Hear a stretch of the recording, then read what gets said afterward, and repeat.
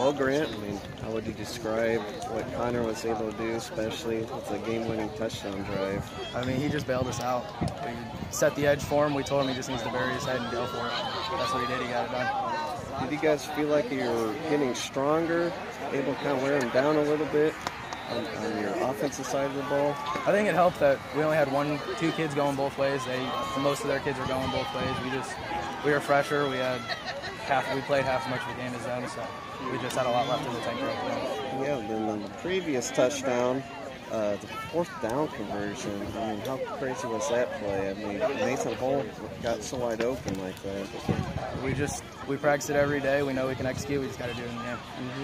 And talk about your game and what you're able to do offensively. I don't know how much it helps for you to just kind of focus as a running back. I mean, I think you maybe played defensively maybe the last couple of years. I played a little defense last year, and then we realized we needed everyone going one way to keep everyone fresh, and it really helps us in the end.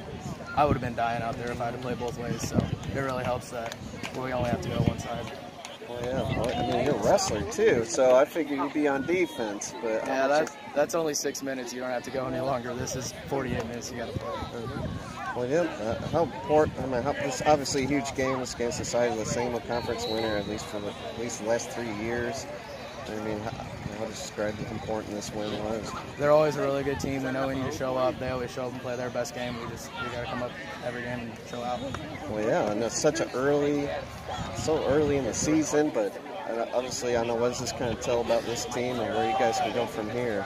A lot of people doubted us from the beginning, but I think that showed that we're here to play. We can keep getting better every week. We've gotten strides ahead of where we've been against Athens and everyone else. So we're just going to keep getting better every week, and we'll be ready to go for playoffs. Offensively, I don't know what it shows for this offense, how resilient this offense was. I mean, you guys fell back behind, get a big touchdown, fall back behind, and then obviously get the Conor's big touchdown run. Yeah, it's just a lot of big plays.